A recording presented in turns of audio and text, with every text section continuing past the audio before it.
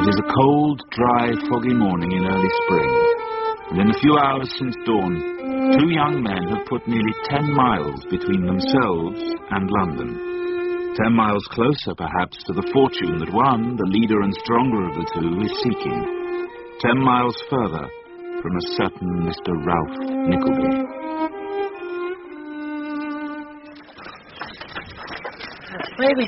Where are we heading for, Mr. Nicholas? Well, Smike, there's no harm in telling you, I suppose. No one else will find out. Find out what? That we are making for Portsmouth. Portsmouth or Port Royal, it's all the same to Smike, as long as he and Nicholas are together. Now, I don't know much about these things, but Portsmouth is a seaport town. And if there's no other work, well, I think we might get on board some ship. I'm young and active and can make myself pretty useful. So could you. I hope so. When I was at that... you know where I mean? Yes, I know. You needn't say the name, Smike. Well, when I was there, I could milk a cow and groom a horse as good as anyone. I don't know they usually keep many animals of either sort on board ships. Still, you could learn something else. Where there's a will, there's a way. I'm very willing. God knows you are. And if you fail, it shall go hard, but I'll do enough for us both. Are we going all the way today? No, that would be a bit too far, even for your willing legs. No, Godalming is 30 miles on our way, and I think we'll rest there tonight. We'll push on again tomorrow, since we're not rich enough to dawdle. Smike, can I ask you a question while we're alone? Do you have a good memory? Oh, I think I had once. I don't know, it's all gone now. All gone. Why do you think you had once? Because I could remember when I was young, little, a child. But that was a long time ago. I think it was. I was always at that place. That. Do the boys know? Shh, don't say it. And there I was. I could never remember, and sometimes it was like I couldn't. What they were saying to me, I could somehow understand. There was, I could... Now your mind is wandering, old fellow. Oh. So cold. Smike. So cruel. Smike. Huh? Sit there. And I want you to remember. Remember? The first day you went to Yorkshire. The first? Before it all got mixed up and lost. What was the weather? It was... I don't know. Hot or cold? Wet. Very wet, because I used to say after, when it rained heavy, it was like the night I came. They used to crowd round and laugh whenever it rained heavy, because I would cry. What were you like then? Small. I was small. And how did you get there, alone? No. Oh, no. Who was with you? A man. A dark, withered man. I remember they said so at the school. He brought me there. Do you remember anything else about this man? I was frightened of him, yes, I was. And glad when he went away. But they made me frightened of them, too. Now, look at me, Smike. Think hard. Do you remember no woman, no kind, gentle woman who looked down at you, leant down and kissed you? No one who called you her child? No. Nor any house but that place in Yorkshire? No house, but a room. I slept in a room. A large, lonely room at the top of an house where there was a trapdoor in the ceiling. I used to cover my head with the bedclothes not to see it, for it frightened me. I've never forgotten that room, because every time I have a nightmare, there it is, just as it was. And I see things and people in it that I've never seen in it. Damn man! Boy! Why is that? Something! No, seriously! I beat it out of him. I told you so 6 months ago. Why, so you did, my love!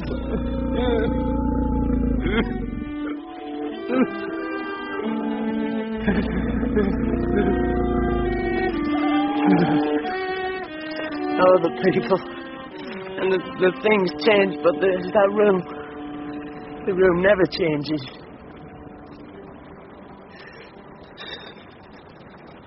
Will you let me take the bundle now?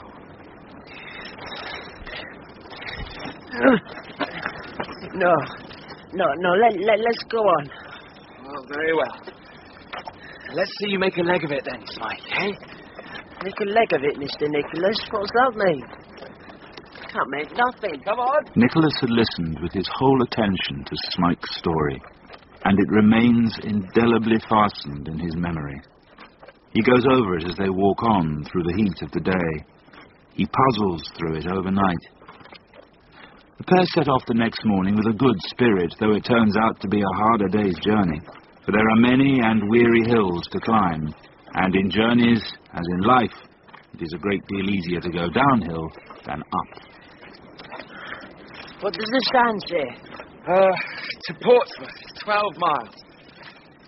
12 miles. Is that far? It's too far for us tonight, I think. Can you see the inn there on the next right? You think you can reach that, Smike? Oh, I think I can, Mr. Nicholas. I know you can, if you'll let me take the bundle. No. Right, now, step out for bed and supper. Or at least, what supper we can afford, eh? Oh, that's my... On arriving at the inn... This way, gentlemen. You've walked a fair way, and you'll be in need of some good feeding, I reckon. The landlord ushers them into the parlour, where Nicholas and Smike are to share in the hot beefsteak pudding of another guest. A hot beefsteak pudding they cannot in any way afford. Sir, the landlord appears to have made a mistake. He showed us to the wrong... Why can't I speak out? Sir, as you see, we have arrived on foot. We are dusty. We are travelling in a very humble manner, and I can quite see that you may not wish to share our company. Bless you, sir. I ain't particular, and besides, I like your way of talking. Take a seat, sir, and your he don't say much to it. Both of you, sit down, and I'll be with you in a jiffy after this. Nicholas is prepared for something odd, but not for what occurs. The gentleman claps his hands. The door bursts open, and a couple of boys, one extremely tall, the other extremely short, burst into the room, both dressed as sailors, and proceed to duel furiously with wooden swords. There's a picture, eh, sir? The little one has him. If the big one don't knock him down in 3 seconds, why, he's a dead one. Oh, very good, boys. Do it again. Their swords emit showers of sparks. They plunge, they swing, they grapple, and the little one goes down. But not out. Come on, lads. With a will. Ooh. Press on, boys. The little one draws a flintlock from his belt and regains the moral imperative as his opponent spins one way, then the other, and falls to the floor. Bravo! What do you think of that, sir? Oh, very good indeed. Capital. Off you go, boys. You don't see such boys as those very often, I think. Both mine, you know, runs in the family. The theatre does. Well, if they were only a little better matched. Matched?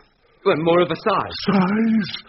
How are you to get the audience sympathy if there isn't a game little un against a great big wrong un? Oh, I see. That hadn't occurred to me. It's the main point of the thing. I open at Portsmouth the day after tomorrow. If you're going there, look into the theatre and you'll see how well it'll sell. Now, sir, let's look into this here pudding and see how we acquit ourselves.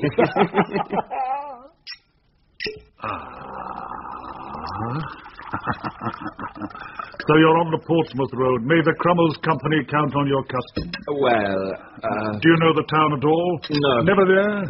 Never. Don't say a lot, do you? But more than your friend. Though I must say, he's got a capital face. Well, I wish it were a little less haggard and a little more plump, poor fellow. No! You'd spoil it forever. You think so? As he is now, without a pad on his body and hardly a touch of makeup.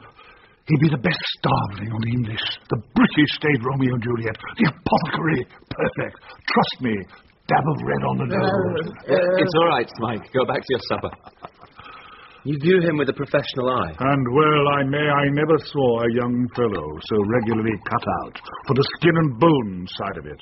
And I've been in the trade since I played the heavy child at 18 months.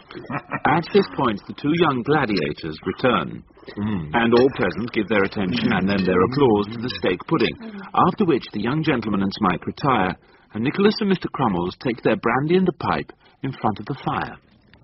Now, my young sir, stop me if you wish, but it seems to me that you are uneasy in your mind. What's the matter? I am concerned. About? Oh, very mundane matters. Getting something that will keep me and my fellow traveller in the common necessities of life. You must have guessed that by now. And what's to be got at Portsmouth more than any other place?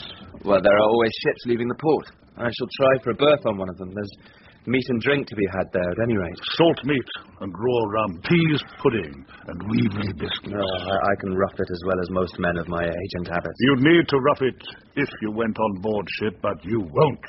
Why not? Because there's not a skipper or mate would think you worth your salt when you can get a practiced hand, and they are as plentiful as oysters on the streets. Men aren't born seamen. You must be able to learn the trade. So you must, but not at your age, and not if you're a gentleman. Does no other profession occur to you which a young man of your figure could take up easily and see the world to advantage in? No. Why, then I'll tell you one. The stage. Stage? I am in the theatrical profession. My wife is in the profession. My children are in the profession. I had a dog that lived and died in it.